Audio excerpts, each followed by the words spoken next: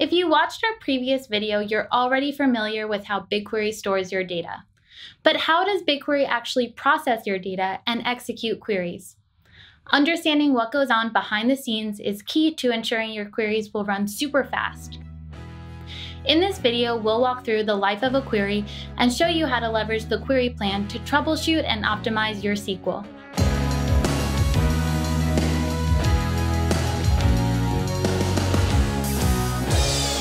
Let's begin with an overview of BigQuery's architecture. In our last video, we talked about Google's distributed file system that stores BigQuery data, Colossus. But to actually compute data, BigQuery uses Dremel, the query engine. Here, workers or slots, like we discussed in our video on jobs and the reservation model, are used to extract data from storage and perform aggregations.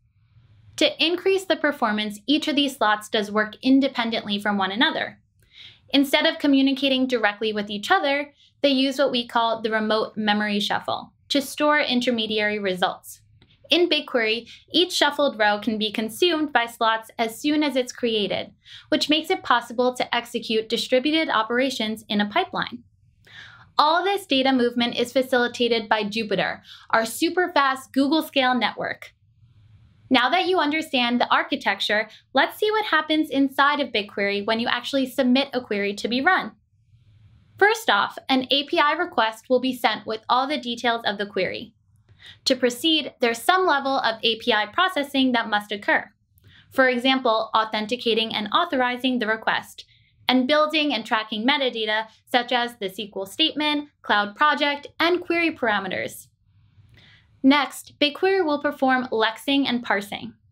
Lexing refers to the process of scanning an array of bytes, in this case the raw SQL statement, and converting that into a series of tokens. Parsing is the process of consuming those tokens to build up a syntactical tree representation of the query, which can be validated and understood by BigQuery software. While lexing and parsing are underway, BigQuery will also perform catalog resolution. This basically means that BigQuery will resolve references to entities like tables, views, procedures, and functions. As a more fully formed picture of the request emerges, BigQuery begins to build a query plan. Here, BigQuery will use different techniques to refactor and improve the query, including adapting it to run as a set of distributed execution tasks. Once BigQuery has the plan in place, it will work through the query stages in the execution graph. Besides the slots that perform the work of the query plan itself, additional slots monitor and direct the overall progress. Not only will these slots determine how the work is queued and executed, but they can also leverage BigQuery's dynamic planning capabilities to make on-the-fly adjustments to the query plan that will further optimize performance. Finally, when the query has finished executing, the results will be sent back to you, the user.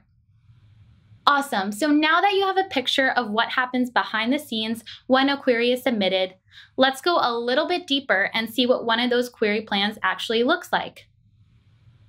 Here, I'm going to run a simple query to count the number of trips that began at a station with Broadway in the name, against the city bike data available in BigQuery's public datasets. In this first stage of the query plan, a set of slots will access the distributed storage to read in the table. The input table is actually made up of a set of input file blocks. For each input block, a slot is needed to process the file, read, and filter down the rows. Each worker then writes one record into Shuffle that contains the partial count for that input file. This second stage here reads from those Shuffle records as its input, and then sums them together. It then writes the output file into a single file, which becomes accessible as the results of the query. In the console, after you run a query, you can view the query plan to see this in action. In the execution details, we can see the average and maximum times each worker spent in the wait phase, where the engine is waiting for either slots to become available or for a previous stage to start writing results that it can begin consuming. In the read phase, where the worker is reading data either from Colossus or from Shuffle. In the compute phase, where the actual processing takes place, such as evaluating SQL functions or expressions, and in the write phase, where the shuffle output is written in the next stage or in the final output table.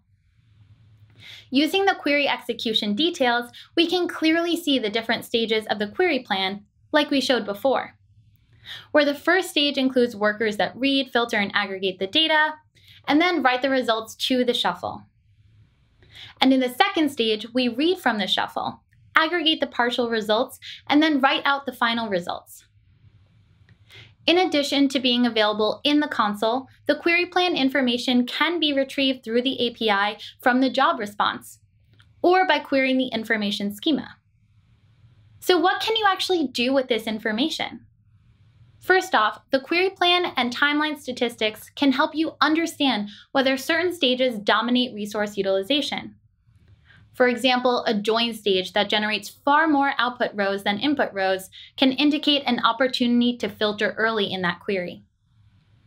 Additionally, if you notice a significant difference between average and maximum time spent by workers, that could indicate data skew, which results in one worker having much more data to process than the others. That can again represent an opportunity to filter early.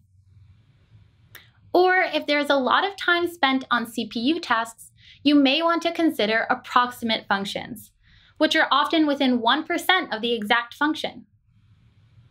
Armed with your new understanding of how BigQuery executes queries, you're now ready to dig in and start troubleshooting your own SQL statements.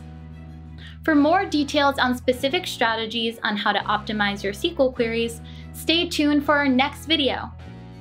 Thanks for tuning in to this episode of BigQuery Spotlight, and remember, stay curious.